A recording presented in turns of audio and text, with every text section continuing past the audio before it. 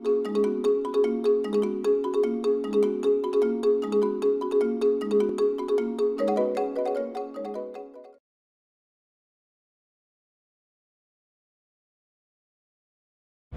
I'm Simon Daniels. I'm work for Microsoft, also on the typography board, country delegate for the USA, general troublemaker on Typophile, that kind of thing.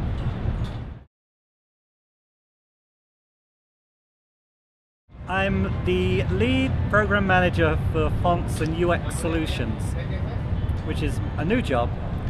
Recently got reorged, and now my team is responsible for the icons and the visual backgrounds and wallpapers and stuff in Windows. So I've got a slightly bigger team now. Okay. But we do fonts for everyone at Microsoft, branding, Xbox, Zoom, Windows, Office.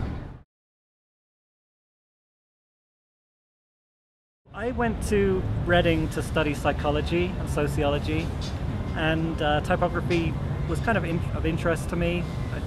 And I did it kind of as a side course. One of the professors thought that I had some kind of aptitude for typography and asked me if I wanted to switch, and I did.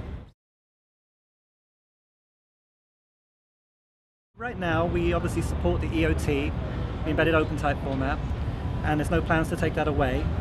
We know there's some bugs, so we're working to try and resolve those bugs, and they may be fixed in a service pack ahead of the next version of IE, but we're working on that.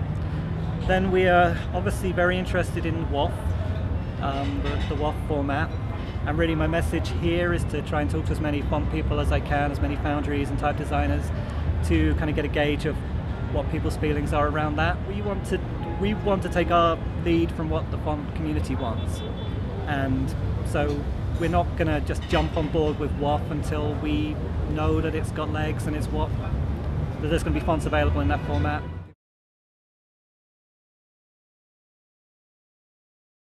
I have a slide that says the war's over, but not completely convinced of that. But what it does mean is we've got to kind of win the peace. Now we've got to build some fonts. So the whole rendering issue is what we've got to focus on, and I know that was the subject of David's talk, and that's going to be a lot of work.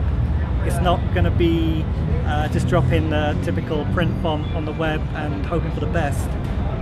There are so many target platforms. It's not just Windows, Mac, but you've got all these devices, you've got all these phones, ebook readers, TV, set-top boxes, games consoles, portable media players, games, portable game devices, and they're all going to have browsers, and they're all going to be rendering type, and targeting those environments and getting type to look good on all those devices is hard enough when you control it.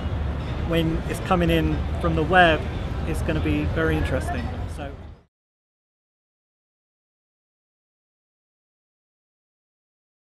Oh, absolutely more. I've got a slide in my deck that says back at typography last year, things were looking pretty grim.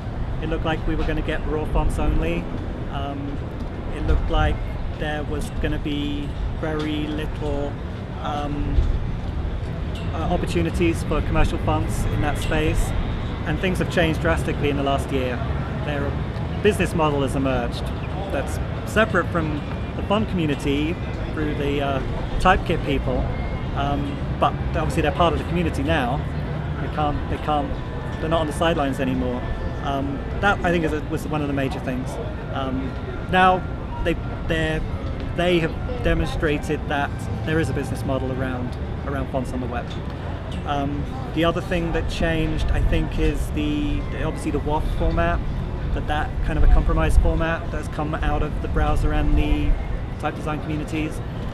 The IKEA stuff was great in that it identified to kind of corporate customers, clients, that building your brand around the default fonts may not be such a great idea. And your Flickr name is I Love Verdana. Yeah. Have you gotten a lot of flack for that, especially recently? Not at all. Actually, I've got a lot of support. People have come to me and said how unfairly Vidana and Matthew have been treated, and it's been interesting. But I've not had any flack. I've actually had lots of supportive comments about it, and I haven't changed my my Flickr or Hotmail account still. Okay. I love Vidana. So yeah, I'm really optimistic.